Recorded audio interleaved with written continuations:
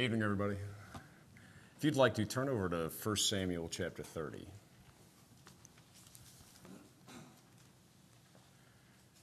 1 Samuel chapter 30. Drew, I think you read this, was it 2-3 weeks ago? And so I was sitting there when he read it, and as he was reading it, it just jumped off the page. So I just read it over and over, and the gospel is so plain, and it's so clear. And this is just such a beautiful and powerful type of the Lord Jesus Christ, the greater David. Here's what I want to do tonight. Let's read it once through, get our bearings, find out what's going on, and then we'll go back and see if the Lord will bless us just to show us Christ in all this. I think we'd all be greatly blessed. So just pick up in verse 1, 1 Samuel chapter 30. It says, "And it came to pass, when David and his men were come to Ziklag on the third day, that the Amalekites had invaded the south and Ziklag, and smitten Ziklag and burned it with fire, and had taken the women captives that were therein. They slew not any, either great or small, but carried them away, and went on their way. So David and his men came to the city, and behold, it was burned with fire, and their wives and their sons and their daughters were taken captives. Then David and the people that were with him lifted up their voice and wept until they had no more power to weep. And David's two wives were taken captives, Ahinoam the Jezreelitess, and Abigail, the wife of Nabal, the Carmelite." Now, I believe what I just read was probably my worst earthly fear. And it's probably the same for many of you. Maybe you go on a business trip or something like that, and you come back home, and you're driving through your city, and all of a sudden you just see the smoke pop up, and everything's burned to the ground, and you pull up in your driveway, and your house is burnt down, and everything you cherished, everything you loved, everything you held so dear, you put so much stock in, it's all gone. It's all been carried away. And that's the least of your concerns. That's the least of your problems, right? Your family. They've been taken, and you don't know by who. You just know it's an enemy. A brutal, cruel enemy is going to do terrible things to them just to get at you. And you imagine the wailing and the moaning and the crying these men went through. This has been absolutely horrible. And this whole thing started about 3 chapters ago, in chapter 27. You remember David, constantly pursued by Saul. Saul was jealous of him. So Saul's going after David time and time again, and every single time the Lord would deliver David out of Saul's hand. And once you get to chapter 27, something changes. David forgets. Just like me, just like you, he forgets. He forgets that every single time the Lord had been faithful to deliver him out of Saul's hand. And he decides, I've had enough. I'm going to go my own way. I'm going to apply some logic here. I'm not going to seek the Lord or his will. I'm not going to inquire with him whatsoever. I'm going to go my own way. I'm going to sell out to the Philistines, Judah's enemy. I'll join up with them. Saul will stop following me. And so they take him. The Philistines take David in. They're like, yeah, sure, we'll take you. They even give him Ziklag, this little parcel of ground for him and his 600 men to dwell in. And after a while, they say, no, we can't trust him. We got to do battle with Judah, and we don't know which way he's going to go in this battle. He's a liability. And they cut him off, and he comes back, and this is what he finds, that everything he loves, everything he cherished, everything he once put so much stock in is now gone. And if you think things can't get any worse, look down at verse 6. "And David was greatly distressed, for the people spake of stoning him, because the soul of all the people was grieved, every man for his sons and for his daughters." His own men had turned on him. They said, we're going to kill this guy. We're going to throw stones at him until he's dead. Why were they going to do that? Because David was to blame.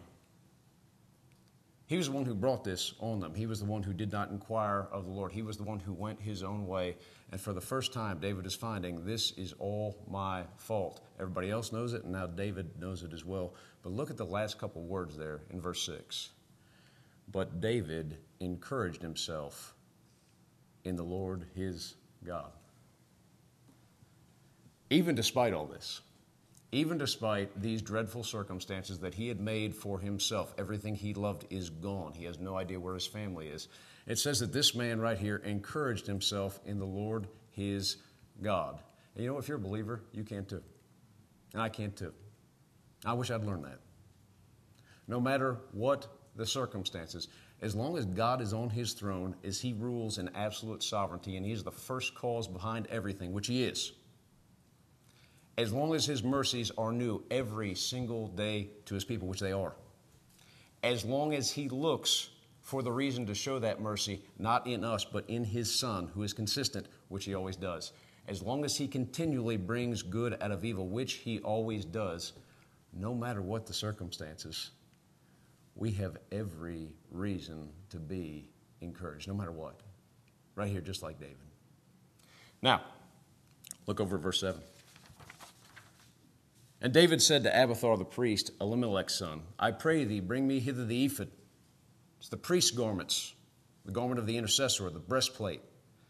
And Abiathar brought hither the ephod to David, and David inquired at the Lord, saying, Shall I pursue after this troop? Shall I overtake them?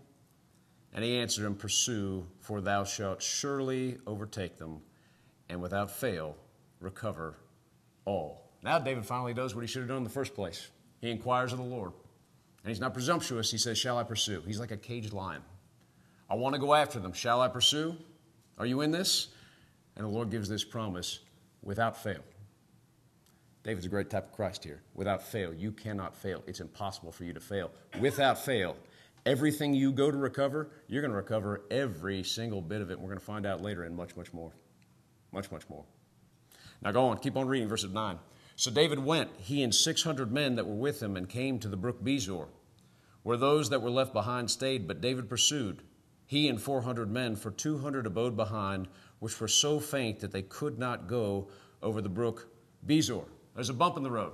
David takes off with 600 men. The promise of God, you shall without fail recover everything. Nothing's going to be left behind. And they get to this little brook, tiny little river. And 200 of these men, they are so frail, they are so tired, they are so weak, they are so feeble, they can't ford the river. They can't cross. And they look at David and they say, David, we can't go on. You have to go. You go ahead. We got to stay here. And I need you to go recover everything for me because we can't continue on. You imagine those 400 that kept on riding. What did they have to say about those 200 as they were riding along? Cowards. Look at these guys. Their families are gone. We're going to recover our family. They can't even muster the strength to get over the little brook. What cowards? And that's going to play into our story later on. But look, we got to go somewhere else. Look at verse 11. And they found an Egyptian in the field and brought him to David and gave him bread, and he did eat. And they made him drink water, and they gave him a cake of figs and 2 clusters of raisins. And when he had eaten, his spirit came again to him, for he had eaten no bread nor drunk any water 3 days and 3 nights. And David said unto him, To who belongest thou? And whence art thou? He said, I am a young man of Egypt, servant to an Amalekite, and my master left me, because 3 days agone I fell sick. We made an invasion upon the south of the Chetherites, and upon the coast which belongeth to Judah, and upon the south of Caleb, and we burned Ziklag with fire. And David said to him, Canst thou bring me down to this company? And he said, Swear unto me by God, that thou wilt neither kill me, nor deliver me into the hands of my master, and I will bring thee down to this company. Now, I'd have you notice something there for just a second. What cruelty from the master to this servant. The master had absolutely no love for his servant. He told his servant after they took Ziklag, march, keep on marching. His servant said, I fell sick, I can't march along. He says, well, die. Just leave him here. All I care about is you meeting the expectation. The expectation is to march. If you can't march, just stay here and die. That master had absolutely no love for his servant. All he was cared about was whether his servant could meet the expectation or not. Vice versa, that servant had absolutely no love to his master. He told David, he said, listen, I'll take you anywhere you want to go. I'll show you anything you want to see. Just 2 things. Don't kill me, and don't send me back to my master. But look at the mercy and the loving kindness of David in all this. David's riding through the wilderness. You don't find random people in the wilderness. He knows exactly who this boy is. This is part of the war party that just took his wives, that burned his city, that did all these terrible things to him. Would anyone have minded if David would have just kept on riding by? Not a bit. But he stops. He comes to that boy where he's at. gives him food, gives him water, revives him, makes him confess what he's done. And the strangest thing, he sets him free. Now, look at verse 16. And when he had brought him down, behold, they were spread abroad upon all the earth. These are the Amalekites, eating and drinking and dancing because of all the great spoil that they had taken out of the land of the Philistines and out of the land of Judah. And David smote them from the twilight even unto the evening of the next day, and there escaped not a man of them, save 400 young men, which rode upon camels and fled. And David recovered all that the Amalekites had carried away. And David rescued his 2 wives. And there was nothing lacking to them, neither small nor great, neither sons nor daughters, neither spoil nor anything that they had taken to them. David recovered all. And David took all the flocks and the herds which they drave before, those other cattle, and said, This is David's spoil. David, not David and 400, David by himself recovered all. Not a thing was lost. And the choicest of the spoils go to who? They're David's. See, much more was gathered. The Amalekites had spoiled many nations. He got everything back that they took from him, and he took everything from the Amalekites. All the choicest of the spoils go to David. Now, look at verse 21. And David came to the 200 men which were so faint that they could not follow David, whom they made also to abide at the brook Bezor. And they went forth to meet David and to meet the people that were with him. And when David came near to the people, he saluted them. Can you imagine being one of these guys? David, I can't go. I need you to go recover everything for me. I'm too weak. I'm too feeble. And so all of a sudden, David comes back from the battle, and they see him coming over the hill. What are these guys saying? How's he going to treat us? Is he going to berate us? Is he going to put us to death? Probably the best we can hope for, maybe get our wives and kids back, and he'll just banish us and get rid of us. What's it going to be? And he rides through. All these men are absolutely terrified. And what does he do? He salutes them. He shows them respect. Respect for the feeble. Go on reading. Verse 22. Then answered all the wicked men and men of Belial, these are the 400, of those that went with David, and said, Because they went not with us, we will not give them aught of the spoil that we have recovered, save to every man his wife and his children, that they may lead them away and depart. Then said David, Ye shall not do so, my brethren, with that which the Lord hath given us, who hath preserved us and delivered the company that came against us into our hand. For who will hearken unto you in this matter? But as his part is that goeth down to the battle, so shall his part be that tarrieth by the stuff. They shall part alike. And it was so from that day forward that he made it a statute and an ordinance for Israel unto this day. What are these 400 men so mad about? Well, they hate grace. They said, we fought. We had the courage. We had the ability. We had the strength. We went. We recovered everything with you. We have power here. They shouldn't get the same thing that we get. You see, a man who believes himself to be powerful and capable and able, he absolutely hates grace. You know who loves grace? A whole bunch of weak folks who couldn't ford the river, who needed David to recover everything for them. Now, the question, where's the gospel in all that? The story begins with David's home, Ziklag. He comes home and it's been destroyed, burned to the ground. Everything he loved was cherished. He cherished was taken away, carried away. And it's not so much that it was taken, but who took it? It was the Amalekites. The Amalekites, who do they represent? They represent the flesh. That old man, that old, wicked, sinful nature that each and every man is born with when he enters into this world.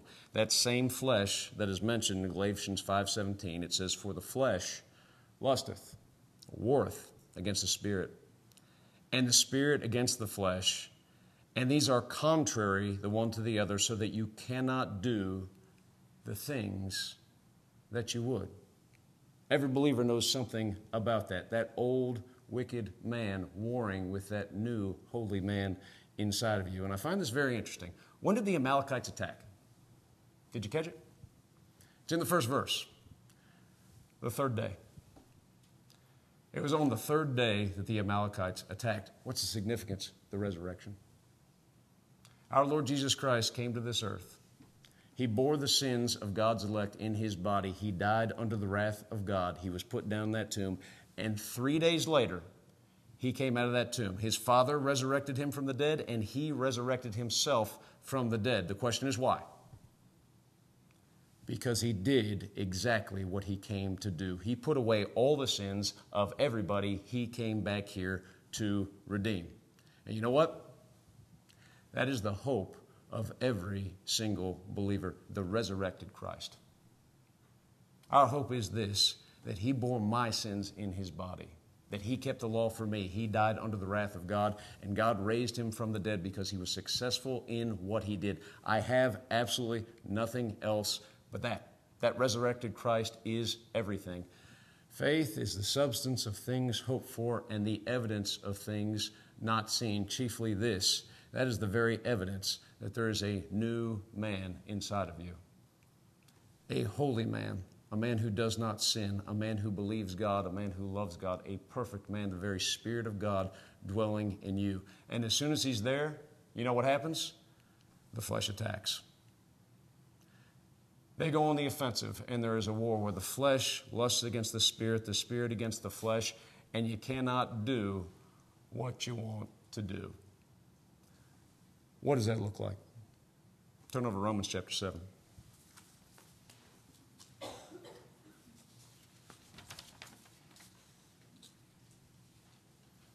I think Todd read this not too long ago, but if I had to put a name to this verse of Scripture here, I'd call it home, because it feels like home. Romans 7, look at verse 17.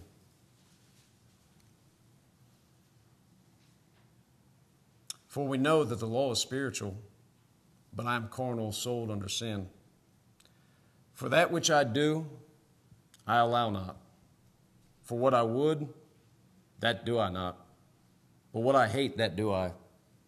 If then I do that which I would not, I consent unto the law that is good. Me and the law agree, I'm guilty. Now then it is no more I that do it, but sin that dwelleth in me, that sinful nature. For I know that in me, that is in my flesh, dwelleth no good thing. For to will is present with me, but how to perform that which is good I find not. For the good that I would, I do not, but the evil which I would not, that do I. Now if I do that I would not, it is no more I that do it, but sin that dwelleth in me. I find then a law that when I would do good, evil is present with me. I'm willing, I want to never sin again, to love the Lord with all my heart and all my soul and all my spirit, my neighbor as myself, all those things, to believe God perfectly, to never fret, to never worry ever again, and just trust Him every single day and every moment. I don't find it. I would never have an evil motive again. I will never have an evil suspicion again. I would have all these things, but I can't stop. I can't stop sinning, and that's the war, folks. A natural man doesn't experience that because there's nobody to fight with. It's just the old man being the old man. But as soon as that new man is given, that new man who looks to that resurrected Christ and Him alone, that's when the war begins. And so you're in this, I don't know what we call it, spiritually melancholy state. Always completely and utterly satisfied in Christ, satisfied to be saved by Him and His blood and His grace alone, and never once satisfied with yourself. As Todd always says, what is that? That is the healthy state of every believer. But in this state, when this new man is given, you see things that you could not see before. The same exact two things that David saw when he came back to Ziklag. What did he see? Well, he came home and everything he loved and everything he cherished and everything he put so much stock in before was now burned to the ground and carried away. It was gone. You know that about your works, don't you? And so do I. Those things that I used to put stock in, I used to think they were so good. My best attempts, my best thoughts, my best actions, whatever they may be. Those things we put so much value on. When you have these new eyes and you have this new man, you see it's all burned to the ground. It's nothing. It's all been carried away. It's just sin, just iniquity, other sins that have to be atoned for. And here's the second thing David saw when he got there. This was all his fault. These men over here, they're going to stone me because they blame me, and rightfully so. I am in this situation because it's my fault. I brought this on myself. The great scapegoat of the natural man when he is confronted with the true and living God, the sovereignty of God. But he is no scapegoat for the believer. I did this to myself. I did what I wanted to do, and I suffer the consequences. But in the midst of all this, what did David do? David encouraged himself in the Lord his God. What encouragement is there in all this? Well, here's the encouragement. What happened at Bezor? Over at Bezor, these 200 men said, David, we can't recover. We can't go on. We're too feeble. We're too weak. We can't go. We need you to go for us. Leave us behind, and you go for us, and you recover everything we lost. And David comes back, having recovered everything for these men. And how did he treat them? With a salute. With respect. I remember a story about that. 2 boys, 2 young men, 2 brothers. They approached unto the Lord seeking acceptance. One, Cain, a farmer. He goes to the altar. He brings his best fruits, best vegetables. He brings the best he can muster, and he says, this is my acceptance. Accept me because I brought this, because I did this, I grew this. And it says, unto Cain and his offering the Lord had not respect. Works are nothing. Another brother steps up, Abel, and he comes with nothing but a slain lamb alone. What is he saying? I am so sinful. I am so unable. My only hope is that Christ died for me, that he is my eternally slain lamb. I have nothing else but this. This is the only thing I can offer, what you offered. Christ and him crucified, it's all I have. And you know what? The Father saluted him. Unto Abel in his offering, God had respect. This is the encouragement, folks, right here. God loves sinners. This is a faithful saying and worthy of all acceptation that Christ Jesus came into the world to save sinners, of whom I am chief. That's the encouragement of the gospel right there, that Christ came. Sinners is who he saved. If you fit that mold, you're one for whom he saved. Now,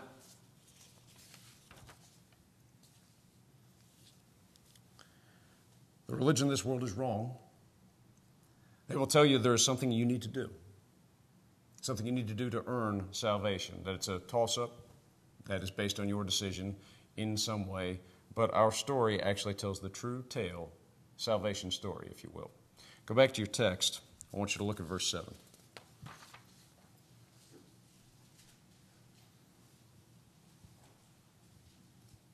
This is the true tale. 1 Samuel 30, verse 7 says, And David said to Abiathar the priest, Elimelech's son, I pray thee, bring me hither the ephod. And Abiathar brought hither the ephod to David, and David inquired of the Lord, saying, Shall I pursue after this troop? Shall I overtake them? And he answered him, Pursue, for thou shalt surely overtake them, and without fail recovered all. You know what's illustrating? The covenant of grace. That covenant happened between the Father and the Son before the world ever began, where Christ became the surety of his people, where Christ became the intercessor of his people. David called for the ephod, the priestly garments, the garments of the intercessor, the breastplate of the intercessor. He says, I want to pursue. Shall I pursue? And he said, you shall pursue and you shall recover all. I love it.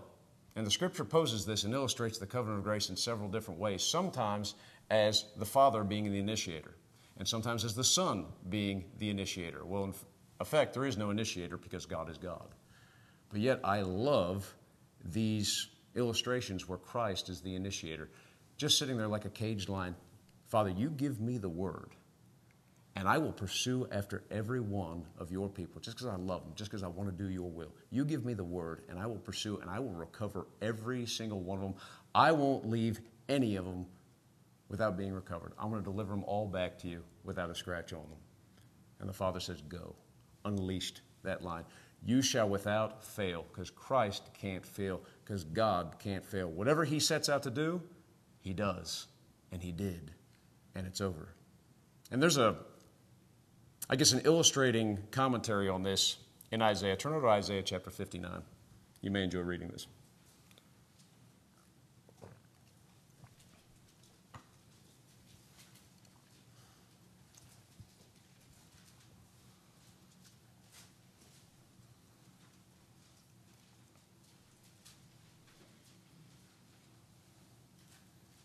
Isaiah 59, and pick up in verse 15. It says, "Yea, truth faileth." That's absolutely true. Amongst men, we got no love for the truth. Truth faileth, and he that departeth from evil maketh himself a prey. And the Lord saw it, and it displeased him that there was no judgment. There was no justice. There was no justifier. And he saw that there was no man, and wondered that there was no intercessor. Therefore his arm brought salvation unto him, and his righteousness, it sustained him. For he put on the righteousness as a breastplate, and an helmet of salvation upon his head. And he put on the garments of vengeance for clothing, and he was clad with zeal as a cloak. According to their deeds, accordingly he will repay fury to his adversaries, recompense to his enemies. To the islands he will repay recompense. Now I love this. The language here illustrates the Lord's love and heroism towards his people. It says this. It says he looked down and he saw no man. That's not that the Lord was reacting to the fall. It caught him off guard, and he looked down and saw that there was no man. No, this is language that shows his heroism. He looked down at his people. He saw no man. No one can keep the law. They can't do anything about their circumstances. He wondered that there was no intercessor. There is no man to be the effective intercessor between God and them. There is no one. And he saw no man, and he found no intercessor. He wondered at it, and so he became the intercessor. He became a man. He came to this earth. He became the great high priest for God's people, bridging that gap between the Father and his people. And I love this. He put on the ephod, the breastplate, became the great high priest. He put on the helmet of salvation, that helmet that takes the blows so that we don't have to. His righteousness, it sustained him and sustains every one of his people. And the end part is what's so intriguing. Everybody gets recompensed. His adversaries, his enemies, they get recompensed. They get exactly what they deserve. But also, too, his people. I wouldn't say this if this wasn't the teaching of Scripture. Because of what the Lord Jesus Christ has done for us, we're going to get exactly what we deserve. And it's all good. We will have the very inheritance of the Lord Jesus Christ. In this generation, you know what nobody wants to talk about in man's religion? The justness and justice of God. Nobody wants to talk about that. It's a terrifying thought, and you put it in the parameters of their religion. A God who must punish sin, a God who must have perfect equity and perfect holiness. No, nobody wants to talk about him. But don't we love that? Don't we love the just God? Because that means if my sins have been paid for and they have been put away, the Father must receive me in Christ because his very justice demands us. That just God this world hates, that's our hope. That he's good to his word, that he is good to his just character. And because my sin's been taken away, I'll be received as his son. Go back to your text. Look at verse 16.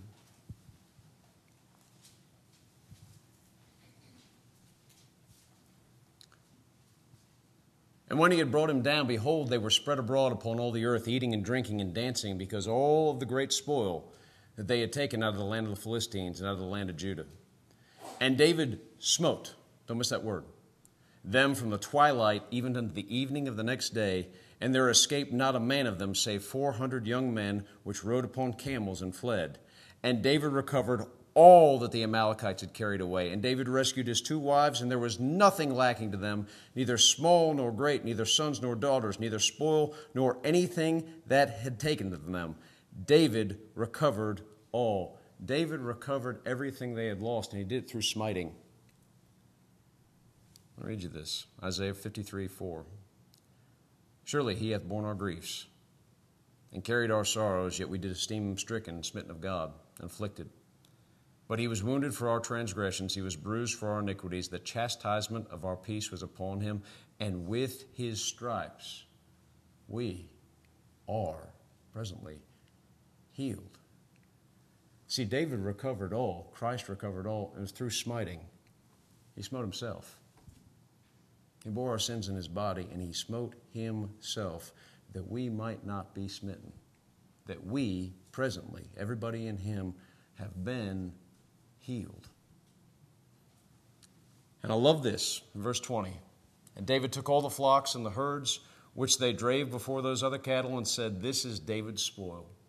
Christ gets all the spoil. He gets all the glory in salvation. He got full acceptance from his Father. When he came back into heaven, his Father received him as that conquering hero. Full love from his Father, full admiration, full reception. And the Father gave him all things. All the rule and reign was put into his hand. The choicest spoils, all the spoil goes to Christ. But look what David did with these spoils. Look at verse 26. And when David came to Ziklag, he sent of the spoil unto the elders of Judah, even to his friends, saying, behold, a present for you of the spoil of the enemies of the Lord.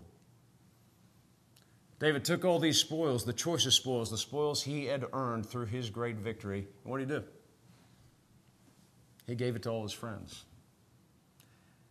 He's talking about union with Christ.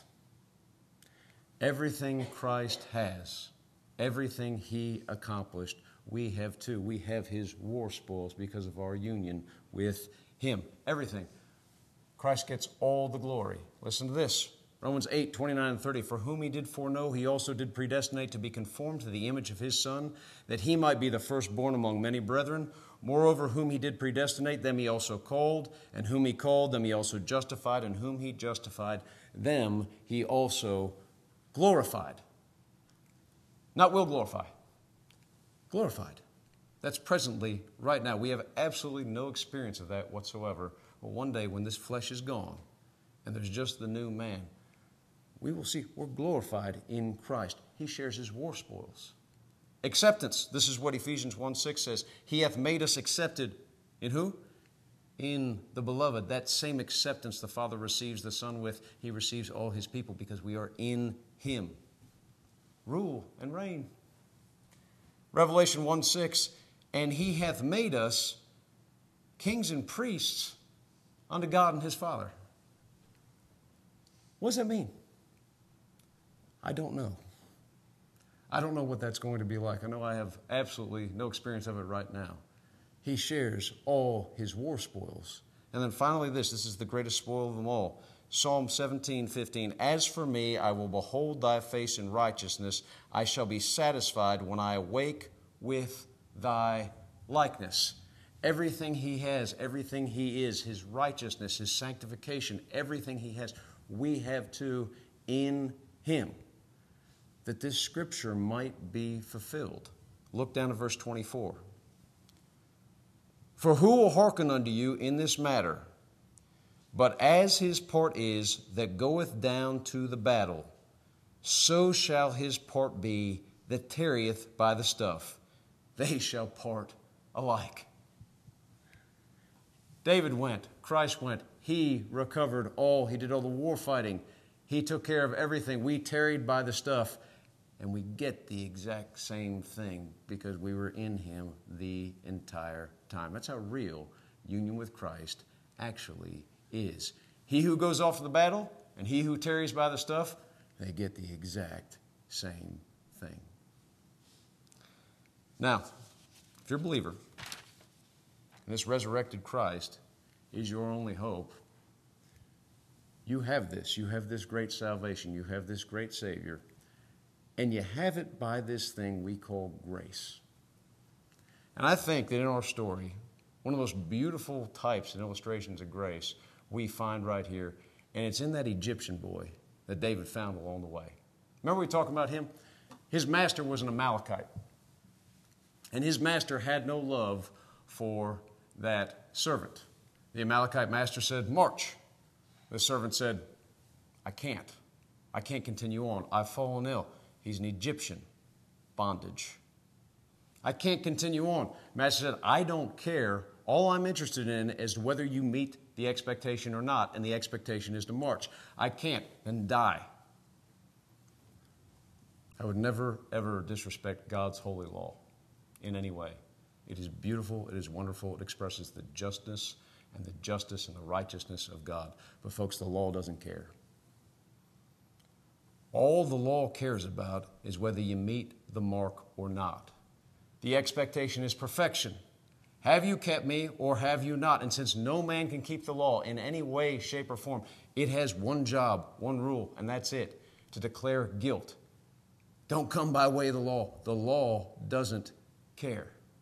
And you know what the law can never produce? Love. The master had absolutely no love for the servant, but the servant had no love for the master. He told David, I'll take you anywhere you want to go. Just don't kill me and don't send me back to my master. Todd's been saying that a couple years. The law can never produce love. I never understood it till I read this. It'll just produce resentment. That's it, because no man can keep the law. But this is what produces love. Love in that heart, that new man, what David did for this boy right here. David rides by, and he knows he's no fool. He knows that this boy he finds down half dead in the ditch, that's part of the war party. He's one of the ones that just raided his city and took his family away. He knows exactly who this boy is, and he comes to him where he's at. And he revives him. He gives him food, and he gives him water, and he makes him confess what he's done. Yeah, I raided your village. I took your stuff. I took your family. I set your house on fire. And then he let him go. And folks, that's grace. That's what he's done for every one of his people. We're all God haters by nature. We all would have killed the Lord Jesus Christ if we would have got the chance. We did it in our heart. Yet he comes to us where we're at, dead in that ditch, revives us, gives us life, makes us confess what we've done, what you are, a sinner and nothing more. Here's the deal. Your debts are paid. You're free. Go. Go do whatever it is you want to do. I don't hold anything against you. No one else holds anything against you. You're all paid up and free. You're free. Go do what you want to do. That's grace. And you know what? Had he just rode by, knowing that this boy was part and parcel to the burning of his village and the taking away of his family, if he just rode by and not done anything for him, does anybody have a problem with that? Anybody would have had a problem with it if he would have stuck a sword in his back while he's riding along? I don't. Just attacked his village, just took his family. What's wrong with him just riding by? Absolutely nothing. No one should ever have a problem with election then. Election is this. Grace is this. The love of God is this. He comes to that enemy dead in the ditch. He feeds him. He gives him water. He revives him. Makes him confess what he's done, and then he sets him free. And he did that to Bartimaeus. Go thy way. Thy faith hath made thee whole. You can see. You have everything you need.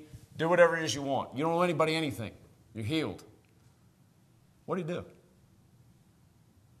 says he followed Jesus in the way.